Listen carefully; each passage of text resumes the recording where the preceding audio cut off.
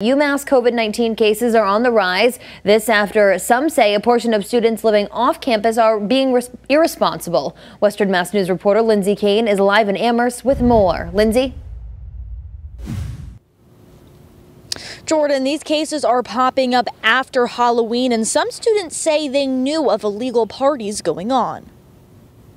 It's certainly due to a lot of irresponsible people. COVID-19 cases are on the rise at UMass Amherst, primarily in students living off campus. The timing coinciding right after Halloween. I've heard that there's a lot of off-campus parties going on, like frats and stuff like that. Between November 1st and November 9th, UMass reported a total of 77 students living off campus tested positive for the coronavirus, along with 9 students living on campus. It's unfortunate. I do think some of it's because people have they're COVID fatigue.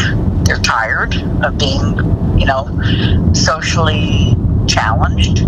Amherst Town Council President Lynn Griesmer tells Western Mass News that these new numbers are concerning to the town and the university, but she thinks it's a reflection of students not following the rules. I do think Halloween played a role in this, and in addition to that, the warm weather we've had, untypical for November. Sophomore Kiefer Lee tells Western Mass News he thinks it's safer to be on campus than off. I think all the students who are on campus are really safe. And we're forced, well, not really forced, but we're coerced to do 2 tests a week.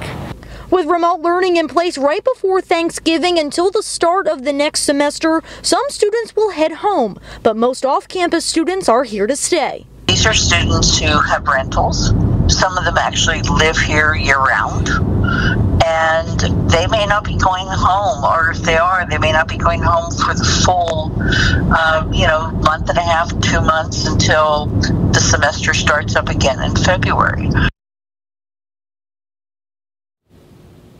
We have reached out to UMass officials and UMass police, but are still waiting to hear back. Live in Amherst, Lindsay Kane, Western Mass News.